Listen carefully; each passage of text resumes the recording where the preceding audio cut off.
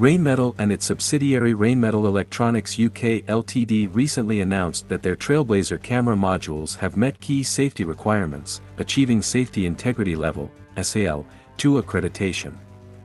This technology is currently being demonstrated at DSEI 2023.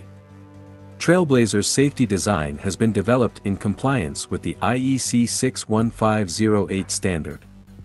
The system has been assessed and found to comply with IEC 61508 SAL2 and ISO 26262 Automotive Safety Integrity Level B, ASIL-B, the functional safety standard for road vehicles. Compliance with these standards allows the Trailblazer system to be used as the driver's primary vision system, allowing driving with the hatch closed in tracked and wheeled armored vehicles.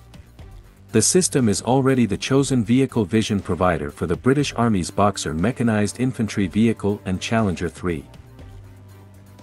The Trailblazer system extends visibility beyond the normal daytime spectrum and is capable of operating in adverse weather and low light conditions using enhanced thermal imaging. The system uses Rheinmetall Electronics UK's video fusion algorithm.